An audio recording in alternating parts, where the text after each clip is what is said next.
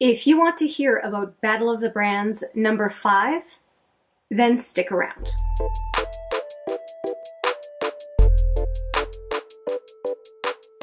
Hi there, it's Hélène with another video. Thank you so much for joining me.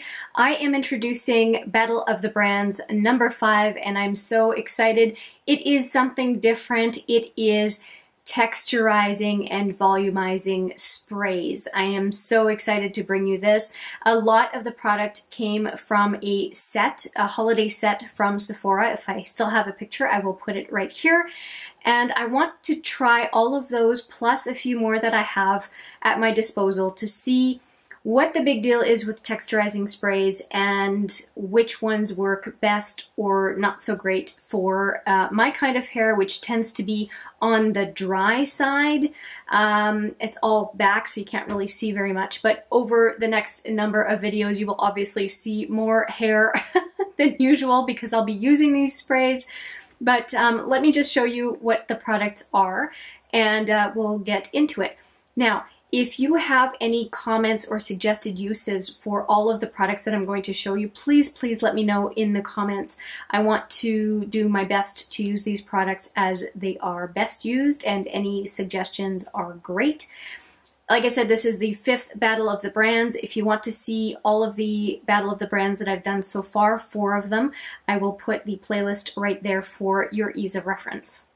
Oh, also, if you want to see how I achieved this look, then I will also link that video right here as well, because I think it turned out really nicely. So you might be interested to see what is on my face. Let's get into these texturizing sprays. I'm just going to go at random. I don't have a specific order. I'm just going to quickly introduce what it is that I'll be using over the next number of weeks. So I do an intro to these Battle of the Brands, but I use every product multiple times in order to kind of do the pros and cons of each one of these little guys in this category. So here we go. I have 6 total. First off, I have IGK Beach Club. This is called a volumizing spray. Definitely in a pressurized container, and this one has 1.7 ounces, so there should be a few uses in here for sure. Another one that I'm familiar with, this is Triple Sec, and this is a texture, volume, and refresher. And this one has, again, about the same amount, 1.6 ounces. Now, the next one I have is Ouai, and Ouai is, again, a texturizing spray, 1.4 ounces, so it's kind of nice. So far, they're all pretty much the same size. I have an Amika. This one is called Un.done. This is a spray for texture and volume, so volume and matte texture spray. And this is the smallest one so far at 1 ounce.